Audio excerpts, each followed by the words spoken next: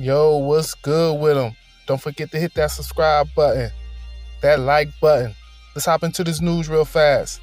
So guccimane dropped his artist because his artist made a statement after the takeoff incident that he's not going to Houston no more, Texas or whatever.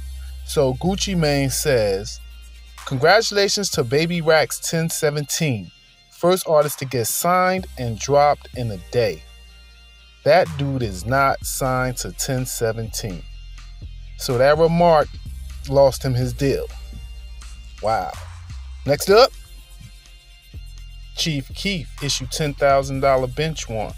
Legal troubles mounting to fail show for a court date. For a court date? You didn't go to court? Why wouldn't you want to go to court? $10,000 bench warrant, that don't even look like something that was that serious. Go get it over with, my boy.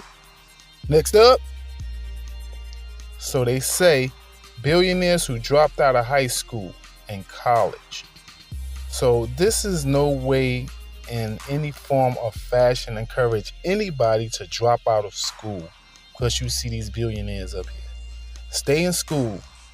Take what you got to take for your destiny, your goals. Not no one else's, is yours. On that note, count your blessings, not your problems. Till next time, the mob